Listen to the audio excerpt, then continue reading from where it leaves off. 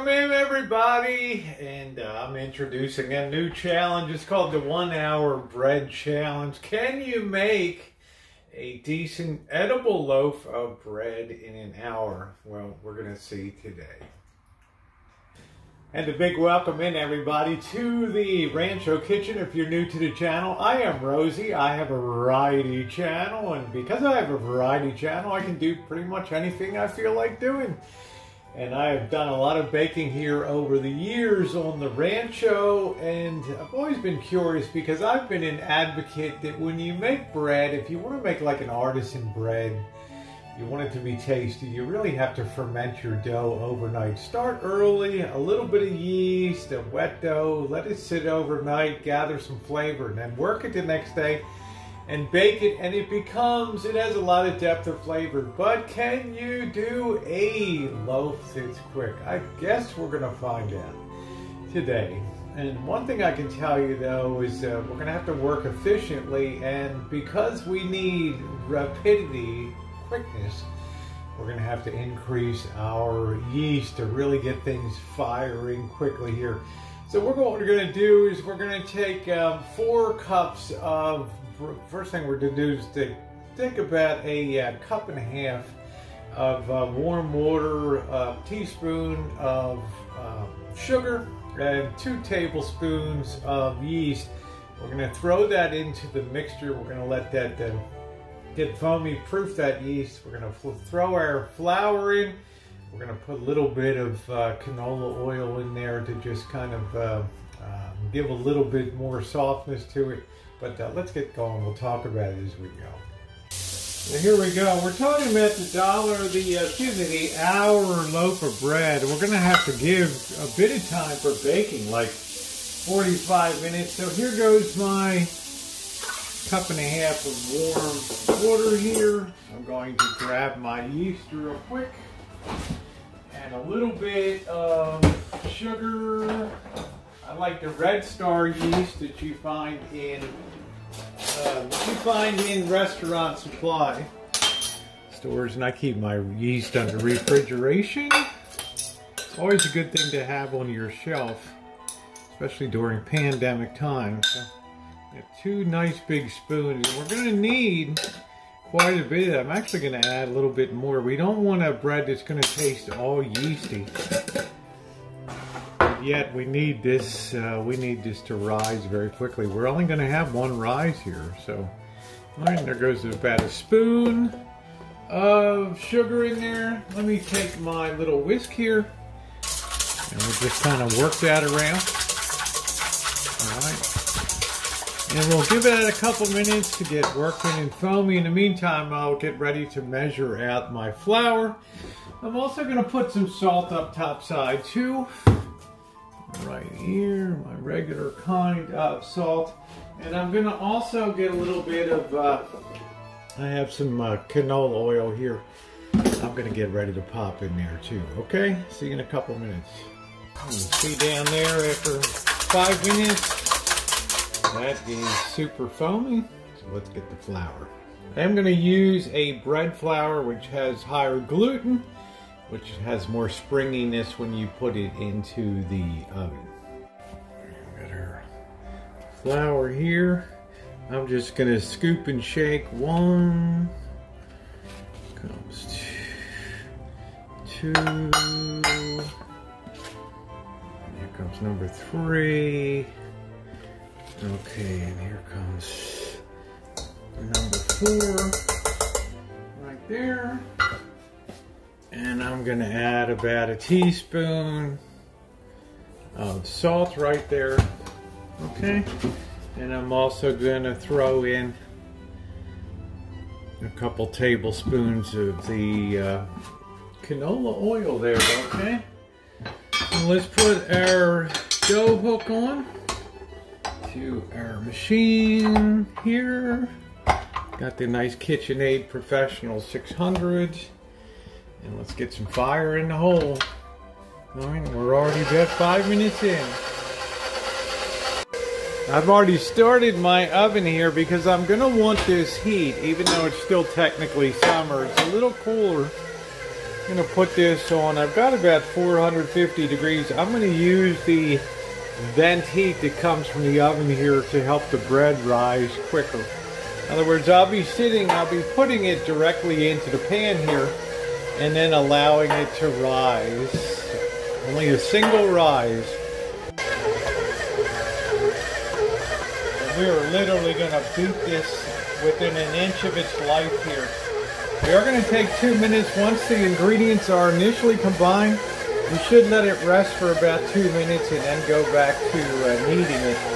So we're going to give it a 2-minute rest right now.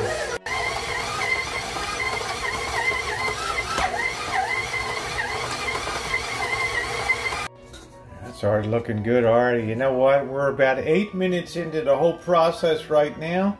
So we're going to literally knead this for about 10 more minutes to incorporate the elasticity we need so that this will rise. If we were to put it in now, it'll tear too easily here. No good. Okay, so we got to keep really beating this aggressively.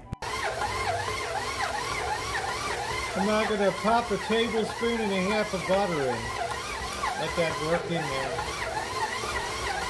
Just to give a little bit of extra flavor. That butter will work in very rapidly once it starts to soften.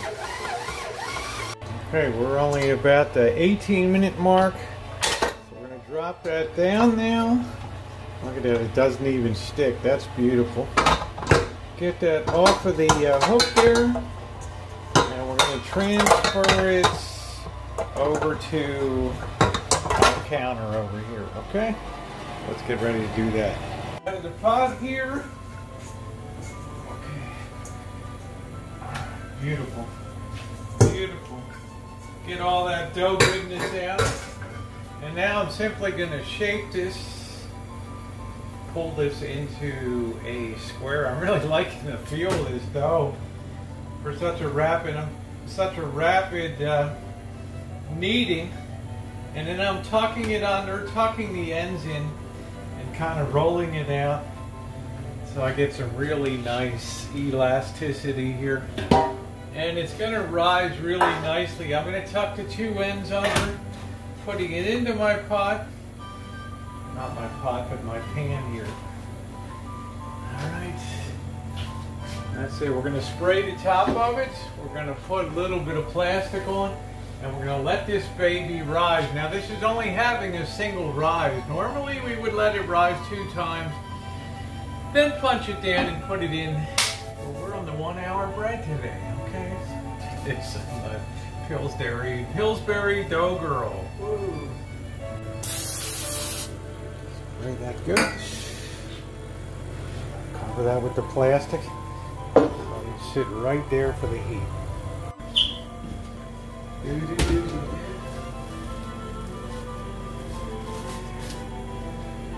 Good to go.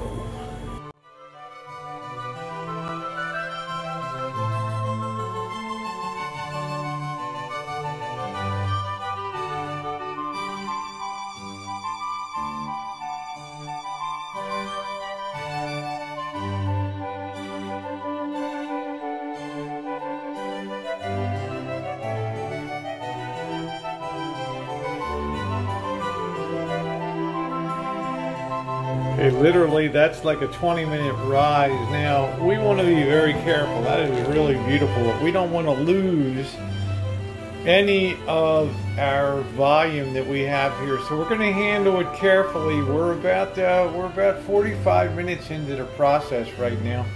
The oven's up to temperature.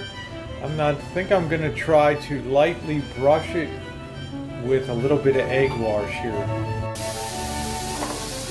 I want to try to be really kind of gentle. I don't want to deflate this at all. I guess you kind of almost have to treat it like it's a souffle, right?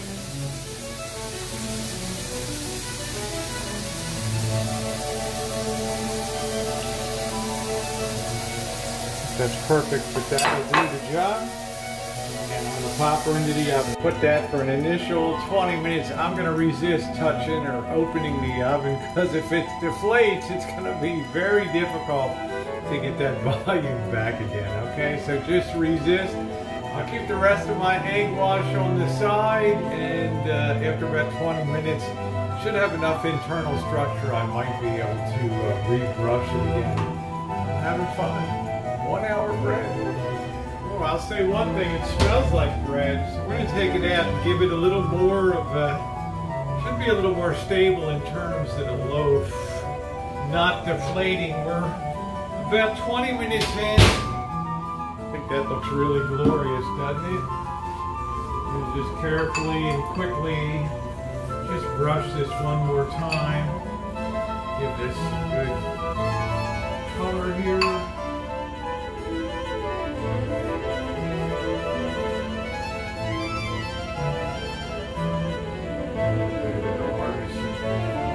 Touch to it. That's looking pretty good. Back in she goes. So we're literally at about the 50-minute mark or so. We're still rolling, so, I mean, obviously we're going to go over an hour with baking time, but I'm going to give this another, we'll take a look at it in 15 minutes, okay? That'll be our total bake time with what, 20 plus 20, I don't know what our bake time is, 45 minutes, something like that, yeah, so you do the math. Let's take a peek down here. Man, that's a good looking loaf there, isn't it? A few more minutes and we should be good to go. Turn our oven off. It's really not too warm today. Here we go. Let's baby out. Nice looking loaf, huh? We gotta let it cool off and then we'll be back to slice it. The 1 hour bread challenge. Unbelievable. Unbelievable. Actually, with the baking time, we're not much over an hour here, so an hour and 5, something like that. So, all right, let's see a little bit.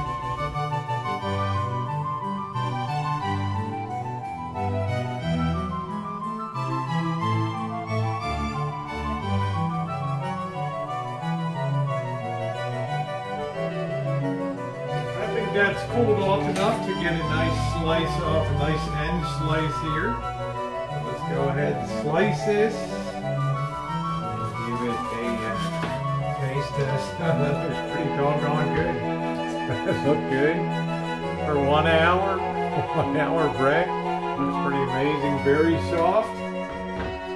The pudding is in the eating though, so a little bit of butter on there.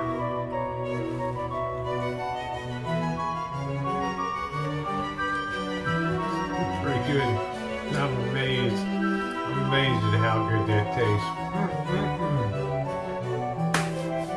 Thanks for watching, everybody. The 1 hour bread challenge. I challenge you. See if you can make a nice loaf of bread in 1 hour. The challenge is on hashtag 1 hour bread. Your thumbs up are appreciated. thanks so much for watching, everybody. Could be happier. Nice, beautiful crumb. Good job. Thank you, everybody.